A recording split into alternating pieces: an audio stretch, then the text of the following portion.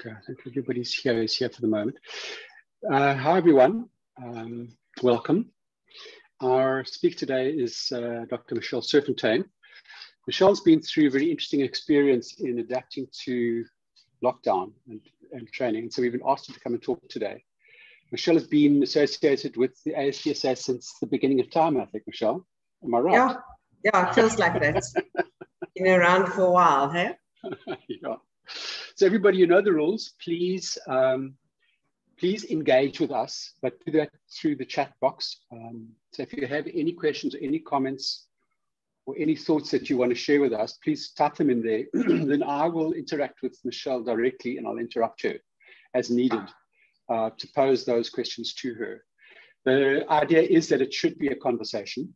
So please don't feel shy to talk to us and to raise something. Michele, do you want to go ahead and share your screen and let's get going? Yeah, let me do that. It's lovely to be here.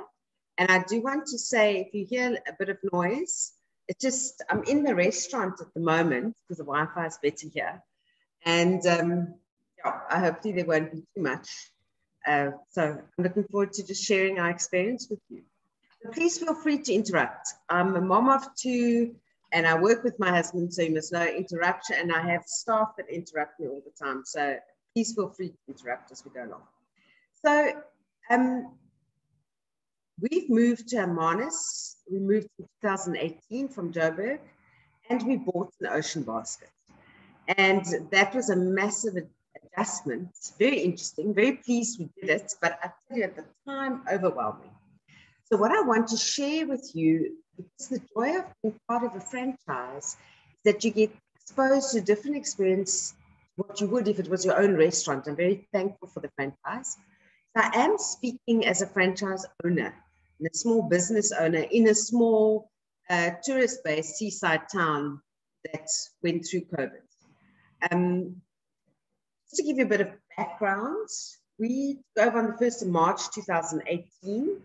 We were at that stage in a different building, and the building you see behind on this slide is where we are now. We're now in Station Square on the main road. That's where we are right now. When we arrived, we had 50 staff, and we had to reduce the staff complements because in the year that we were there, we had protests, which meant our whole staff were prevented from coming into work. And what happened is that we had to then get smarter and start working more tightly. During lockdown last year, we were closed for 8 months. From March, we only opened again at the end of November, and our season starts in December. So it was quite a learning curve we had to go through. And then just understanding that because of lockdown, we experienced a decrease in sales of between 40 and 60%. Obviously, from March to November, it was naught. And we didn't open for takeaways simply because we had a fallout with our landlord. That's why we moved. So since then, we've actually done quite well because the new restaurant that we're in is much better placed and much tighter controls. And we moved basically from 180-seater restaurant to a 100-seater restaurant. With lockdown level 3, we're only allowed to have, in July, we were only allowed to have 50 people inside, including our staff. And we're still limited in terms of that restriction. We're allowed to have 44 guests at a time because we usually have about 6 and sometimes more over weekends. So we're really strict about that because people are very aware of health and safety at this time. Just to give you context, I think I've shared some of this in terms of the learning strategy and how it works. And I don't know if any of you have been in restaurants, and would be interesting to know if any of you work with restaurants, because I can't imagine that restaurants, unless they're part of a bigger entity, would have a firm L&D strategy in place. But our advantage of being part of a franchise is that we actually have this head office infrastructure in place. I'm going to speak a little bit about that because we don't have lots of time. And I really would love to have your questions. What's interesting though about our training, as you can imagine, with a small team, and in a restaurant, you're doing training daily. You do daily training, and then you do bigger training in terms of specific changes. So for instance, we change our menu twice a year, and then we need the whole team, back of house and front of house, to understand the changes. Our grillers, our filleters to understand how to make the meals, and then our waiters how to sell the meals. We work with mainly unskilled and semi-skilled people, which is very interesting, a big challenge to go from a corporate environment where you're working with professionals who have qualifications and then being limited, or not limited, but exposed to an unskilled and semi-skilled team. Great challenges there. Just to give you a bit of background, some of you might know the Ocean Basket brand. It was established in 1995 with its first store in Menlyn, where people were already bringing their own wine and baskets and eating very basic food. And now we more than 200 restaurants, 144 of those restaurants in South Africa, and they're starting to grow the global footprint slowly, because I think there are lots of challenges in delivering a similar experience in a franchise across the world, where you've got different influences. So our values are really generosity, commitment to everyday value for money, and our love of sharing.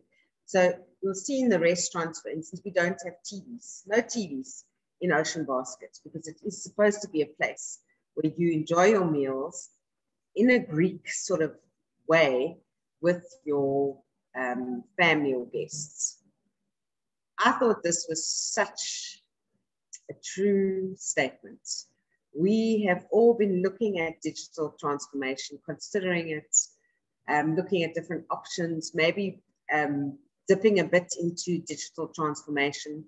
And then we were hit by COVID and lockdown, hard lockdown, and suddenly we had to, whether we liked it or not, just transform.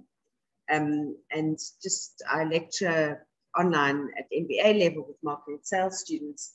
And last night we were speaking about the fact that's where a lot of platforms had to build a lot of trust with customers, because they were wary of getting into this digital online platform. Now we're all in it, whether we like it or not. And those who are struggling have had to find support in terms of Zooms and how it works and so on. I'm wondering, Andy, because I see you very quiet, I'm wondering if you have any questions. No, I mean, I just, and nobody's made any comments in the chat box so far, but I mean, I think this is such a powerful slide. It so summarizes it for me too. Yeah, no, and it's just changed our life. And I think we almost, last year we were still speaking about when we go back to normal. I think this year we've realized, okay, this is the new normal. This is how it works. And it's going to be like this for a while. So it's actually quite interesting. So a lot of what I'm going to talk about and share with you is on this slide. So let's just look at before and after. So in the Ocean Basket, when we arrived in 2017, we went through obviously some of the orientation. We had to be approved as a franchisee, and we had to go through training in 2018. And we got a file. So it was a paper-based effort, and we had to be in the restaurant. So it's in the workplace, which is great, and very hands-on. And your assessments were paper-based. So it was really quite an inflexible system. And being in an environment where I'd experienced so many different interfaces, it was quite an eye-opener. And there's no incentive really to compete. So whether you did the assessment or not, you sort of knew at least you were on the right track, but there was no recognition reward type of system. Then in 2018, Grace Harding had recently taken over as the CEO. She's been with Ocean Basket for a while, but her exposure was in leadership development. And that brought a whole different flavor to Ocean Basket. And we've seen in the last 4 years this transformation of Ocean Basket into a more corporate based animal. And so the efforts were to try and make the learning and development accessible to semi-skilled and unskilled workers. Luckily for us, most of our workers are on their phones all the time, or unlucky for us. So, you know, it depends how you look at it. So we first went to an app, and the app was quite interactive, but it was more about pushing content and then getting us to check whether we were on board, and we just did a little assessment at the end. But again, no interaction and quite, quite set in terms of how you went through the process. Then the app changed, and they started including, they went to a different platform, and they started including little videos and a little bit of gaming, so that you would choose which courses you were on.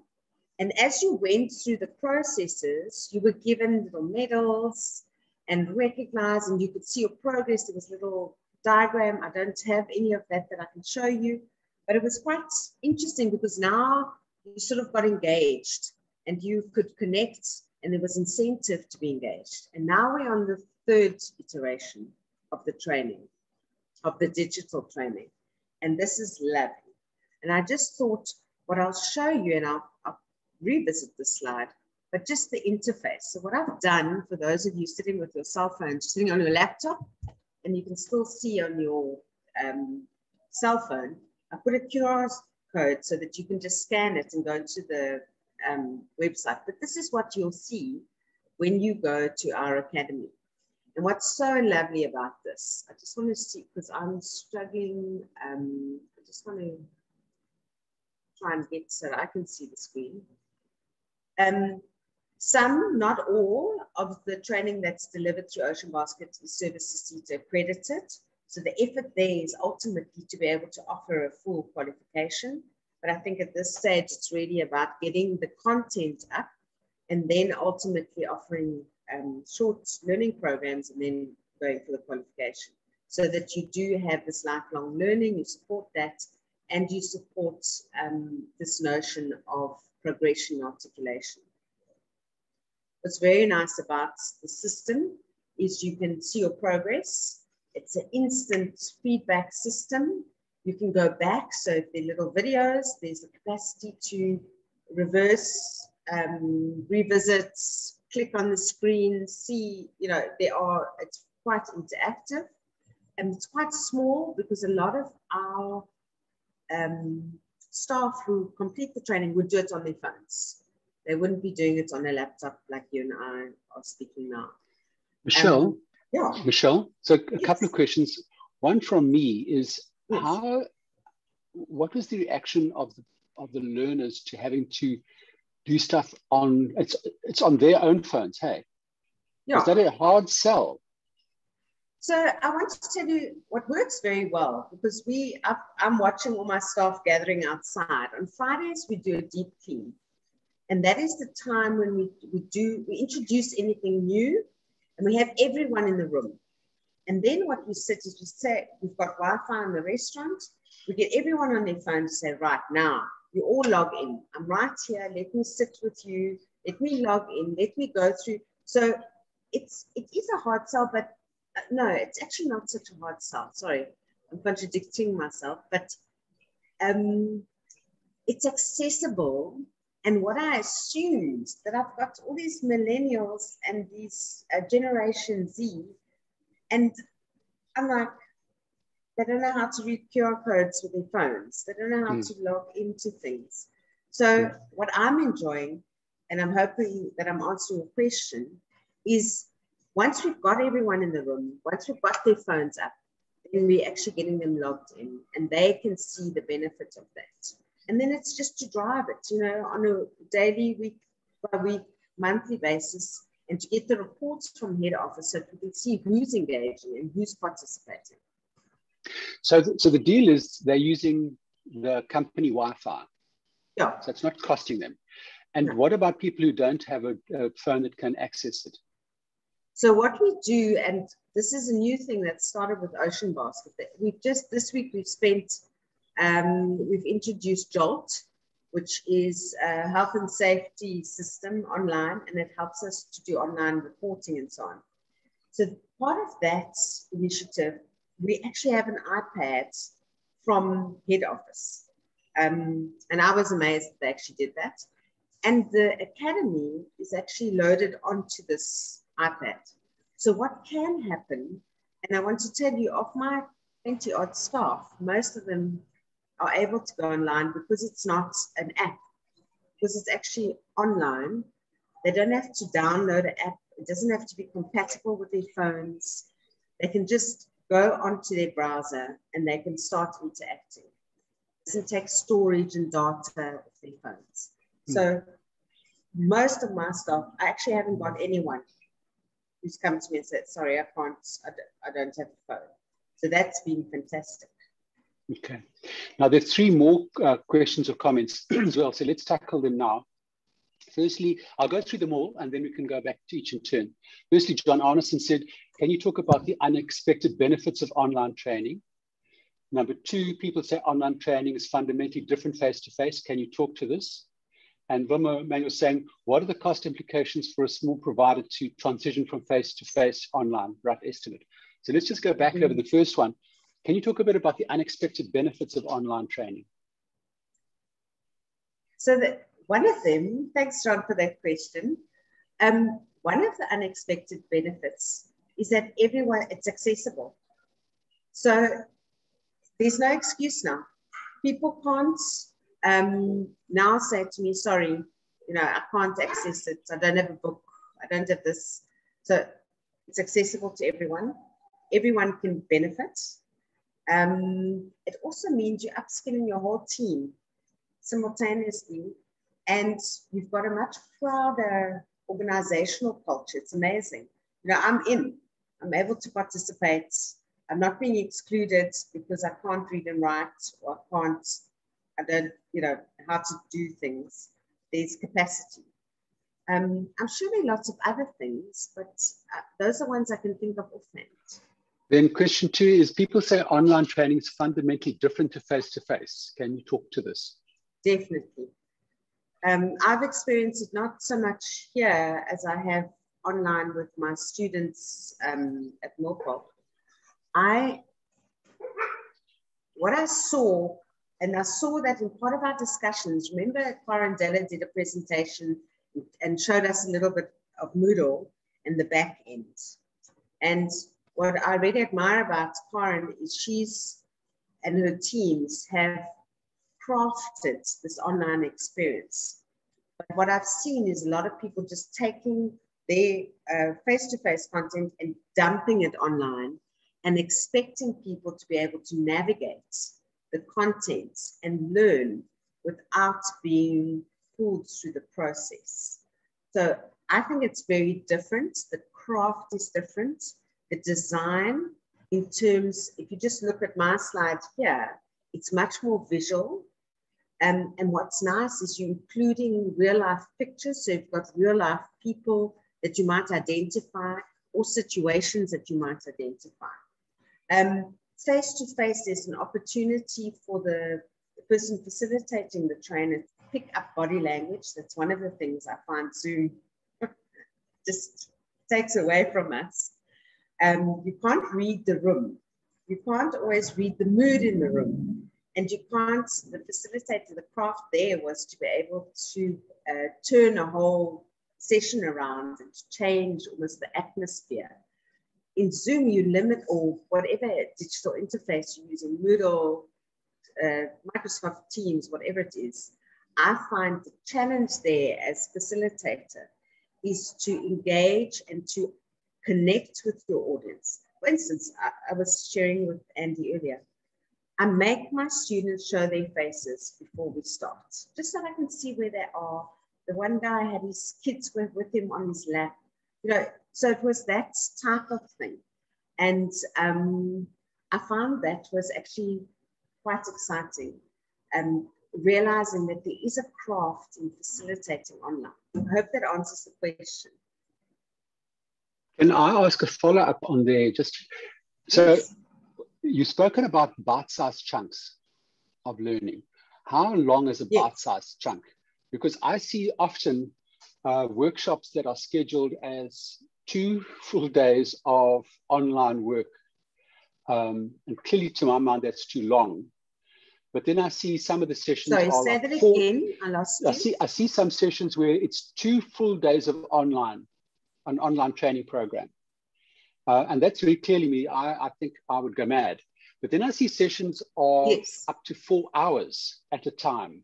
So, for example, a CETA will run a forum for 4 hours.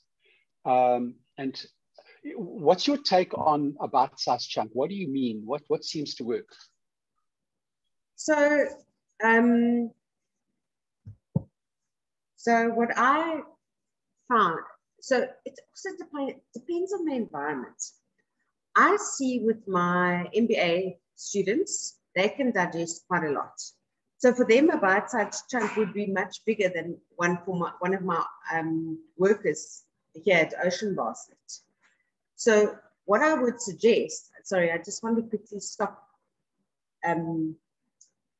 people from coming inside so that you don't have this background noise.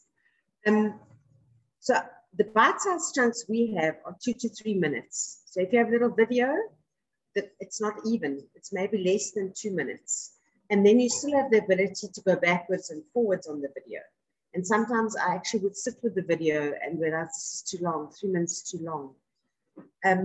Whereas online, with our students, one of the things that I find works very well is discussions. So you raise a question and then you have a forum where students are able to post things and you give them certain criteria in terms of how they post. And then they're able to interact, and you as facilitator of the conversation able to give them feedback. Yes, you're on the right track. What about this? Have you considered that? And it actually creates a learning opportunity.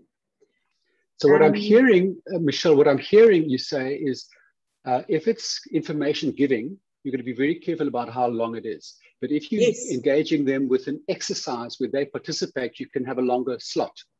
Yes. Okay.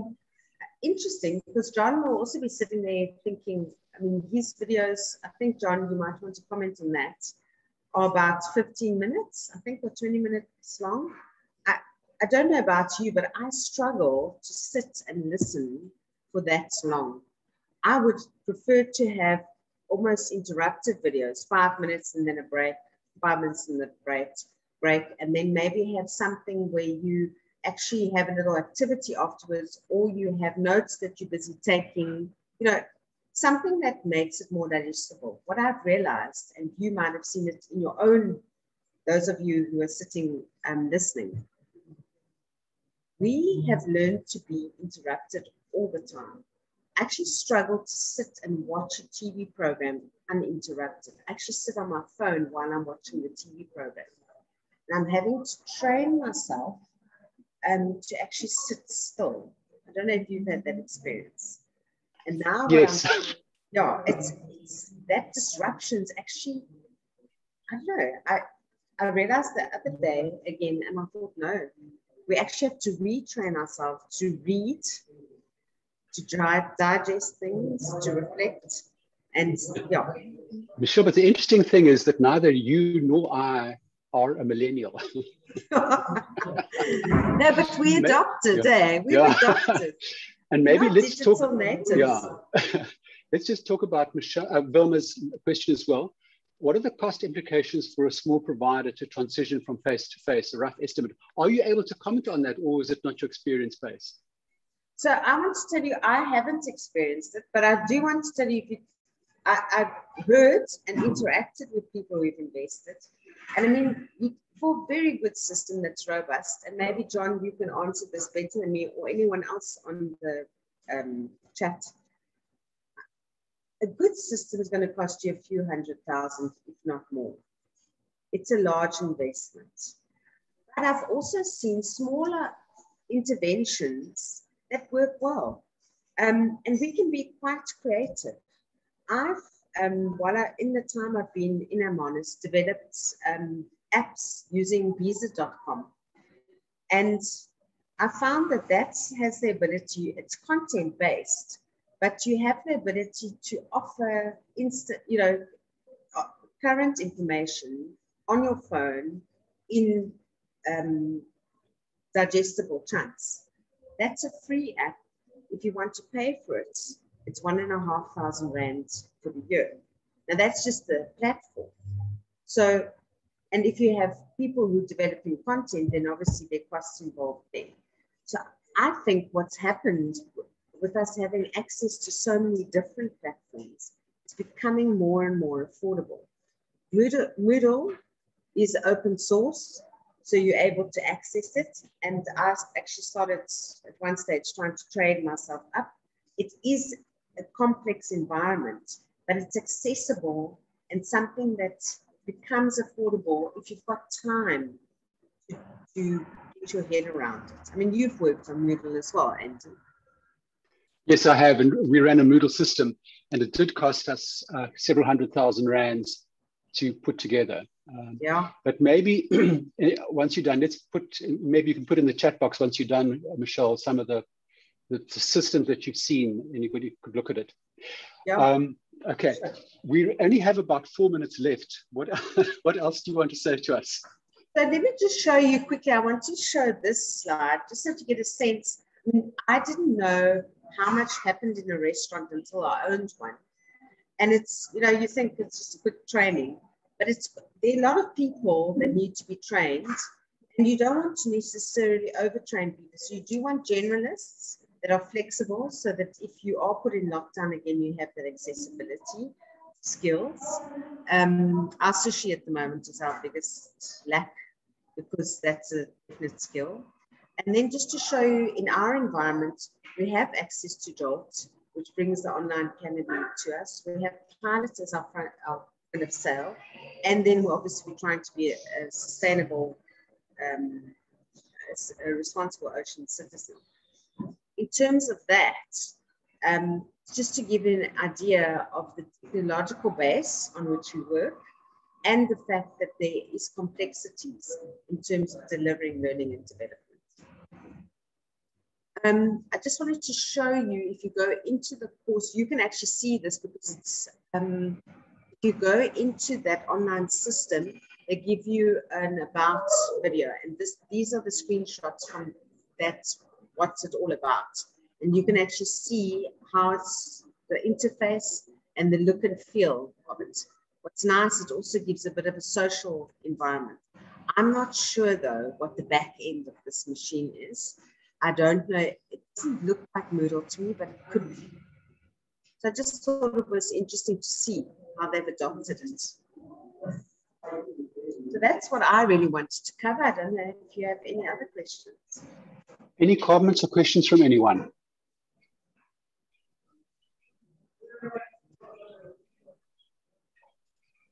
Okay. While people are thinking, maybe Angelique, could you put up the link for the CPD points? Oh, that's me. No, I should actually do that. Oh, no, yeah, you could maybe, have you got those CPD points, the last two slides? I still got them. Okay, let's have them up. Okay, and then Angelique will, no, I didn't do that. So in the chat box is the link to actually get your CPD points if you want to do that. And then maybe just the last slide, if you wouldn't mind. It's this one. I love that. Okay. So if you want to go and have a look at past sessions, and this session will also be you can find it there if you want to watch the recording. So they are always available to you. You can go and look at any of them that you missed, or if you want to re-watch something, it's all there available to you. Again, please just keep this amongst members if you don't mind, because this is intended as a value add just for members. And if somebody wants to watch it, then maybe they should become a member. Eh? How about that? Comment from Andrea Kellett. Thanks a lot, Michelle. I've always appreciated your real live workable examples and solutions. Take care. Thanks, nice Andrea. Comment. Nice.